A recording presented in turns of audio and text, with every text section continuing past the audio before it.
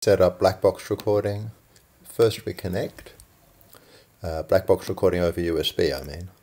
Under UART1, MSP is your connection to the computer, so you just tick it there, go save and reboot, and then go to configuration and scroll down. I have to make this a little bit bigger so we can see it. Scroll right down to the bottom, and right down the bottom here check BlackBox, and again save and reboot. Okay, that's all we have to do for now.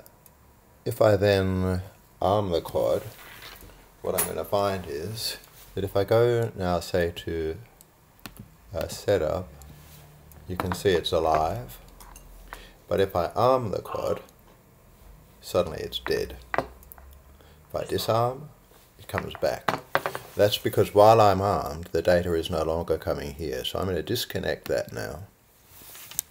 I'm then going to open a program I've got called CoolTerm, which is a simple terminal program that runs on a Mac, and I'll just drag its window up here.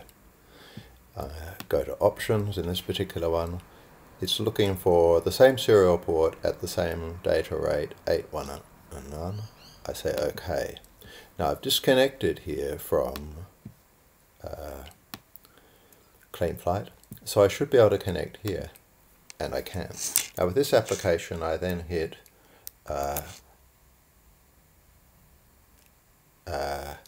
Command R for record, and I get the option to save this file to some sort of text file, so I go save. Now it's sitting here, it's capturing, but there's no data at the moment because it's not armed. So I'm just going to arm the quad, and you can see some data's coming in. I just go forward and back, left and right, and then stop. I'll put it back down again, and I'll disarm. Now motors were off, but that didn't matter. So with this application I now have to stop capturing. I tend to disconnect and clear. So next thing I'm going to do is to open up a web browser. I got Safari.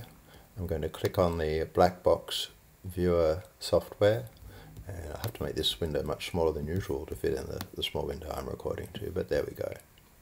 And you'll see now it's got open log file or video, so I'm going to go open log file. I'm now looking at my desktop, sorted by date modified. There's the file we just made, so I opened that, and I'm not sure I can make this small enough that we can actually work with it, but you can get the feel for the fact that if I scroll all the way to my control here, I can slide through that, and you can see the movements I made of the quad, so I've got a working BlackBox file.